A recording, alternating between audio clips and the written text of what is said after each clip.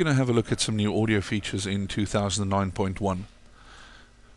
As you can see at the moment, the audio clips look the way that you have become accustomed. We've added a little button over here called Enable Audio Waveforms. If I turn that on, you'll now see that we actually display the audio waveforms on the audio clips. So I've got 4 channels on my top clip and 2 channels on the bottom clip. Over here I also have the ability to display the audio waveform in the viewer. This is really handy for syncing clips up. As you can see, when I scrub, I actually view the audio waveform in the viewer, making it easier to find sync points, find pips. Now the viewer respects the state of the mute button on the audio track, so if I go and mute that track, you'll see that I'm now looking at the audio waveform on audio 2.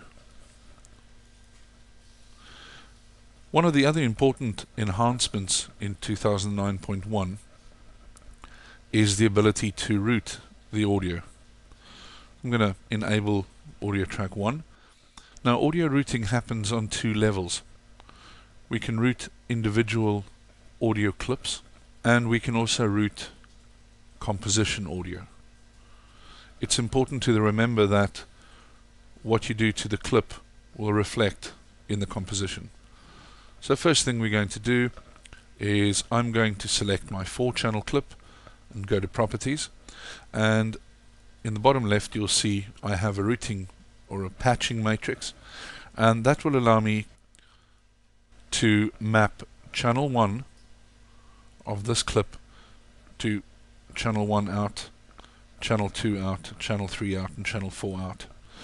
In this way, if I need to hear what's on channel 3 and 4, I can very easily map 3 and 4 to 1 and 2, or can map only channel 3 or only channel 1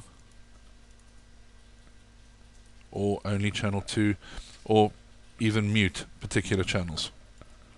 So if you have commentary on 1 and 2 and you don't want to hear the commentary, you only want to hear the music, or you don't want to hear the music and you only want to hear the commentary.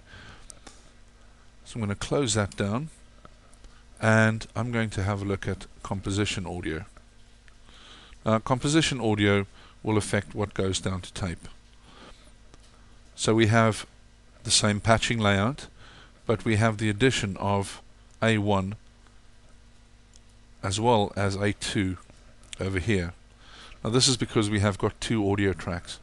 So currently audio 1 will go to channel 1, audio 1 channel 2 will go to channel 2 off the deck, audio 1 channel 3 will go to channel 3, and 4 will go to channel 4. Audio 2 channel 1 is going to map to channel output 5 on the deck, and audio 2 channel 2 is going to map to channel 6, and that is the way that it will actually go down to tape. We hope you find the new audio tools useful and enjoy 2009.1.